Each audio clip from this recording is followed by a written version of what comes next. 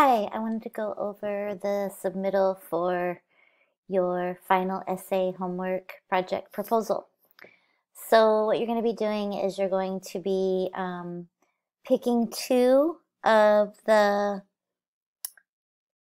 cultures that we've discussed in the second half of the semester. So we've reviewed Byzantine art, Islamic art, Chinese art before 1279, Japanese art before 1333, and the art of Americas before 1300.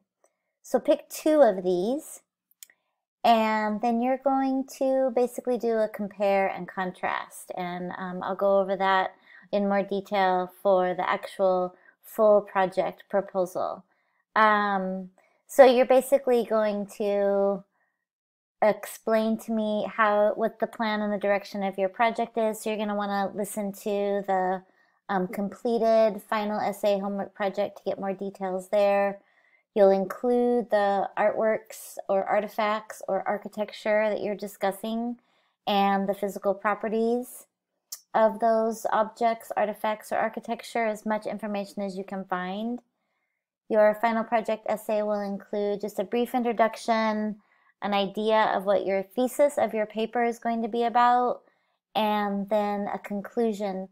So these are, when I describe these, it's just an outline. So this can be bullet points.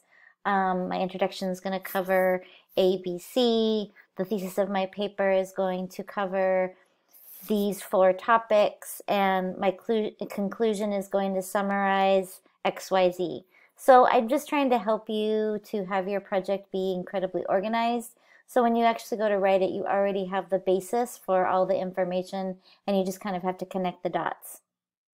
Also, for your project proposal, you'll include at least 3 references, and those can be links to websites, those can be titles of books by the author and when the book was published, but just a brief explanation of what type of research references you'll be using.